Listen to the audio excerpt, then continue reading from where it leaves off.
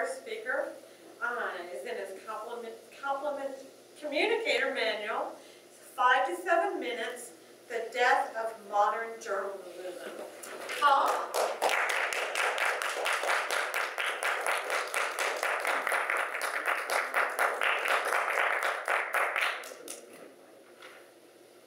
Modern journalism is dying.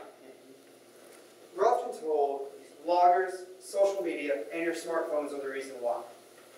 But a large share of the responsibility falls squarely on the shoulders of modern journalism. There's still violence in Darfur. Tensions between Israel and Iran continue to escalate. The suicide rate in the U.S. Army is up 80%. And the number of children who are homeless in this country is the highest it has been in American history.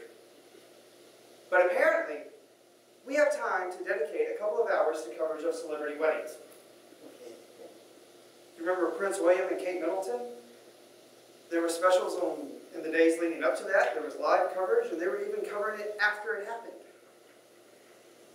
Another one that spent a lot of time in the news was the wedding of Tom Cruise and Katie Holmes before they entered into wedding bliss for less than 6 years. And who can forget the fairy tale wedding of Kim Kardashian to NBA player Chris Humphries? Wait a minute. Fairy tales are supposed to end with happily ever after. Not for 72 days, and she probably faked the marriage to make money anyway.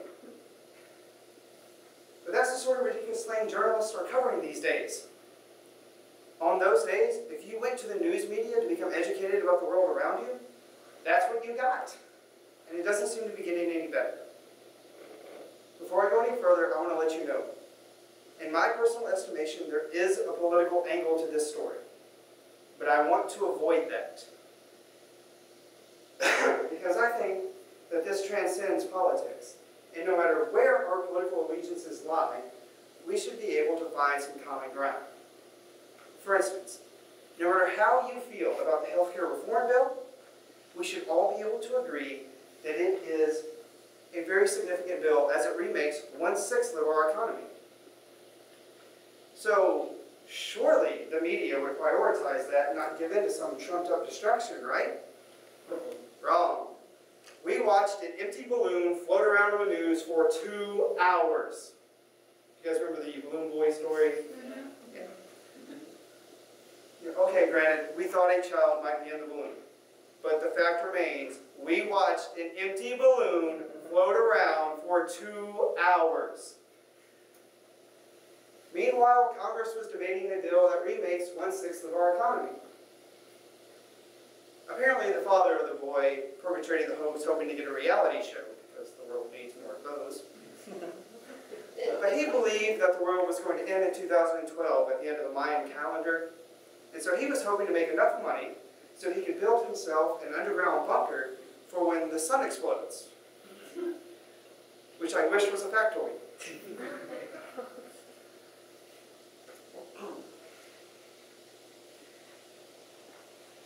Scientists and Mayans themselves have debunked the theory that it's supposed to end this year. But then again, Snooky from the Jersey Shore is pregnant. I saw it on the news. Moving right along.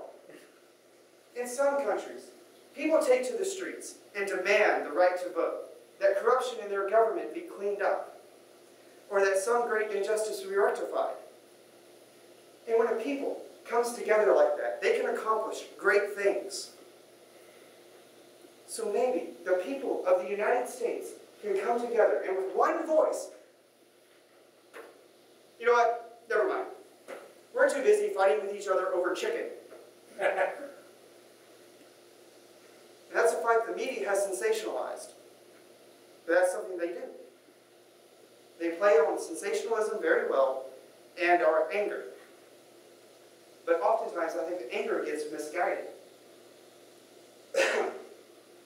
The shooting of Gabrielle Giffords and 18 other people in Tucson, Arizona, and the recent Aurora, Colorado shooting are nothing short of tragedies. But what's also sad is many in the media seized on the opportunity to push the gun control issue. But both of these shooters had documented mental health issues. And I said I was going to get political, and I'm not. I'm getting personal. I've admitted to this group that I've had my own struggles with mental health issues. And I want to know why there isn't more of a push to get more people the help that these men obviously needed. The shootings were not the first of their kind, and the harsh reality is they won't be the last. There was one in Milwaukee yesterday, in fact.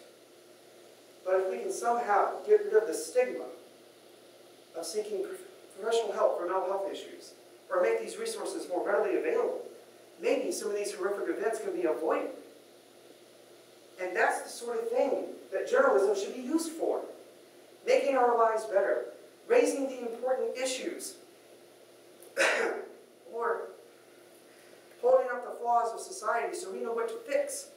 Instead, it's being used to fuel the rumor mill, making it of no real value to anyone. And that's a death of purpose. And that is why modern journalism is dying. Madam Toastmaster.